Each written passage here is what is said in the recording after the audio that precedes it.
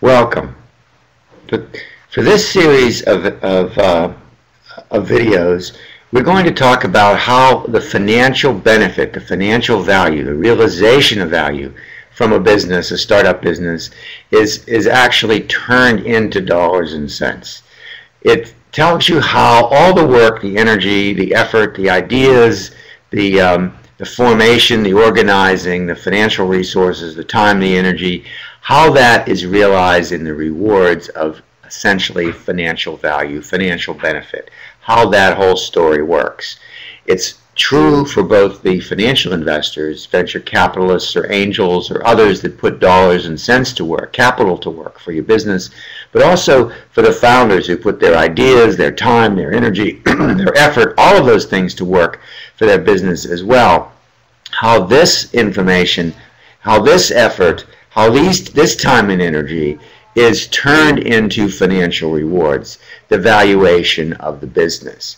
We're going to talk about how investors and entrepreneurs think about value creation and then how they calculate that into a dollar and cents to determine what the quote valuation or the enterprise value, the value of the enterprise as an ongoing business is actually worth. So if someone invests $1 million, do they get 1% of the business, 10% of the business, 50% of the business, or 100% of the business? You don't know that unless you know what the business is worth.